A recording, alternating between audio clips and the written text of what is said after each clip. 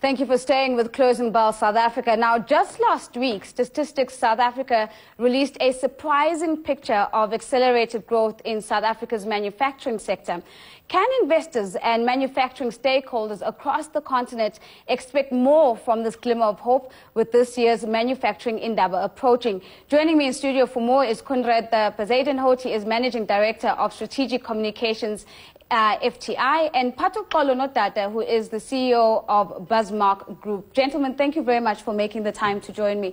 Now, in anticipation of next week and the conversations that I think are going to be staged at the Indaba, let's have a quick conversation about what are the big expectations. We've spoken about a glimmer of hope in our introduction, but what realistically could be the focus? And Kunrad, I'll start with you. Well, I think the fantastic opportunity is that tonight's obviously the State of the Nation address by the President, where he'll lay out the big themes of what they want to achieve with the economy in the next couple of years. So there'll obviously be mention of Eskom and so on, but also what support measures are going to be rolled out to bring stability to crucial upstream sectors like mining and agriculture, and then also for manufacturing itself. We know, for instance, that in autos there's been a great success in South Africa. Exports are doing very well in that regard at the moment, but we need the other incentives programs to also start working with the same kind of reliability and effectiveness.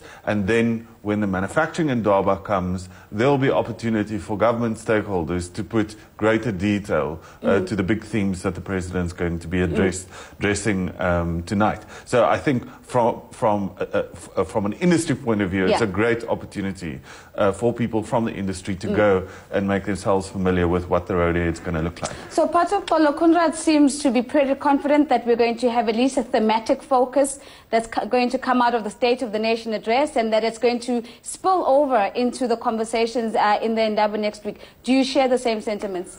Yes, I share the same sentiments because we've got a president who's positive, who's aggressive about creating jobs and employment, and his focus is to actually industrialize the South African economy, so we'll make sure that we can create more jobs. You would understand manufacturing is the biggest creator of jobs.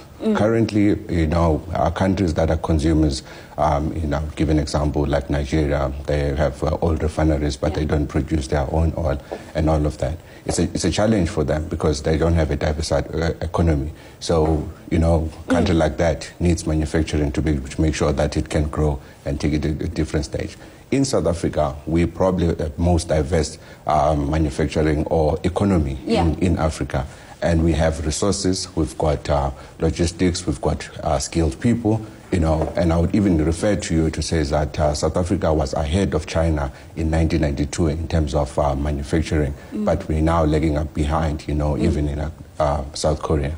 I'll talk about smart factories in a short while, because we do know that there has been some interesting developments in other parts of the continent where we're seeing markets trying to position themselves as the manufacturing hub for investors looking for that base. But before we do that, Kunrad, I think it's important to also for us to be realistic about the risks that are facing the local environment. If we look at the exchange rate volatility, for example, that we've been witnessing in the last week or so in South Africa, there are lots of risks that manufacturers need to navigate. So what are the headaches that continue to be stubborn that must be taken on at this Indaba if this is going to be a conversation that matters? So there's upstream factors that need to be addressed. There needs to be stability around energy supply, around water supply. So those network industries are key, and then we need stability in mining and manufacturing because in mining and agriculture, because they're such important upstream sectors that supply to manufacturing. If those are unsettled, then you always see a dip in manufacturing thereafter. So the electricity outages that we had in the first quarter, manufacturing fell by, I think, around 10%. So the increase that we've now seen in April is actually off a very low base because we were also in recession in the beginning of last year. So there's a lot that needs to be addressed, but I think the interesting thing now is that if you come in, you come in at the bottom of the market. Right. Almost. So there's great opportunity to grow, a great opportunity to grow into the rest of the continent and to grow exports. And certainly we can look forward over the next 5 to 10 years to more rational trade and industrial policy being applied to the sector in a more integrated way. And I think that kind of support, policy certainty, predictability will encourage investors. We've already seen investment rates increase quite significantly last year. How are we doing, Patuxolo, on the policy certainty conversation? I mean, this has been an ongoing conversation for the longest of time. Are we getting to a point where we are fairly comfortable with what what regulates the industry? I'd say that we're comfortable with the policies, especially in the automotive where I actually play, simply because the automotive policy have promoted most big international OEMs to base their manufacturing base here. The minimum requirement is that they must produce 50,000 cars a year. And BMW, Mercedes, Toyota, they're all doing that successfully. Now that our government has entered into the next phase of getting into the heavy commercial industry, which I participate. There's a localization or local content. We currently comply to 96% local content locally, and with that allows us to be competitive, to be protected against foreign entities. And I'm saying that is a good thing because that protects the jobs, in the country. When we look at the conversation around the trade wars, Patuxolo, and I'll stay with you on this. Should we be worried because South Africa is firmly part of a global value chain? We are assembling in some parts of the manufacturing process.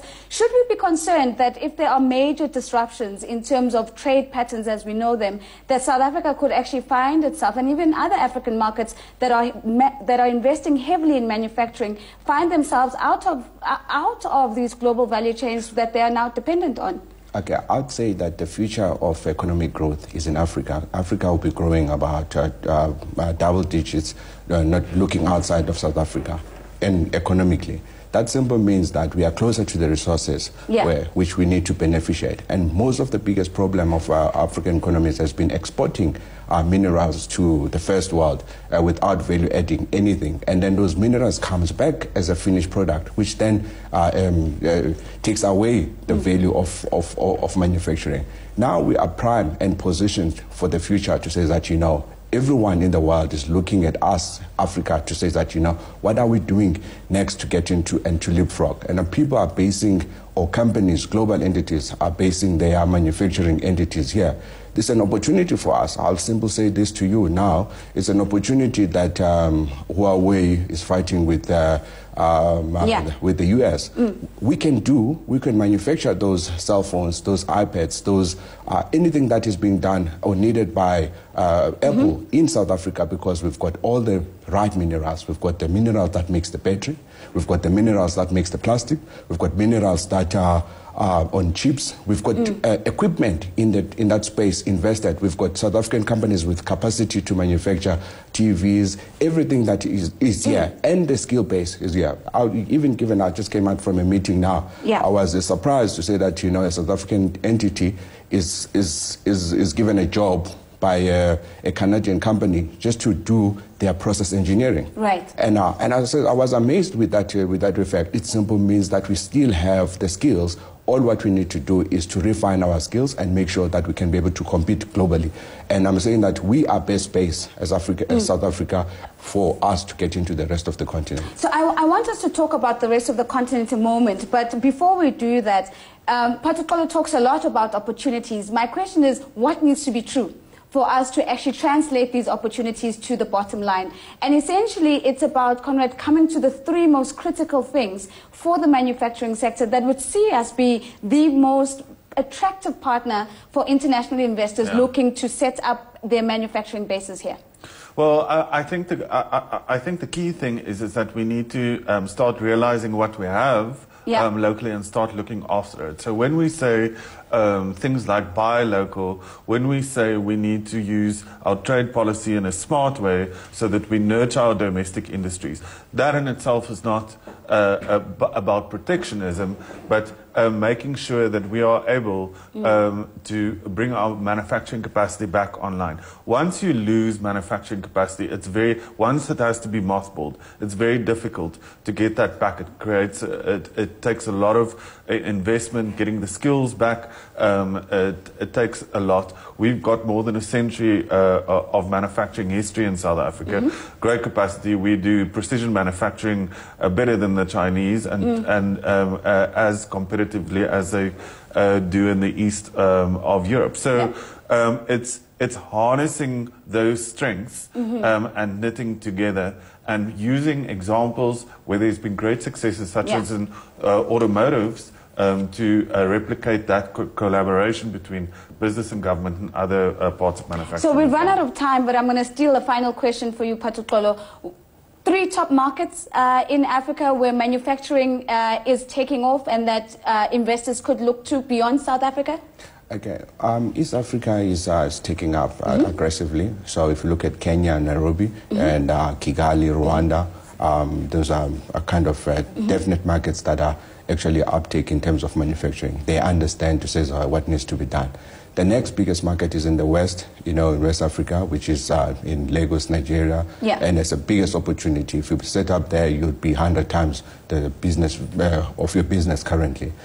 Egypt is a stable market in terms of manufacturing, and it could just be advanced. So if you look at it in a continent-wise, it's the East, which is anchored by Nairobi, and then Lagos anchoring the West, and then Egypt anchoring the North.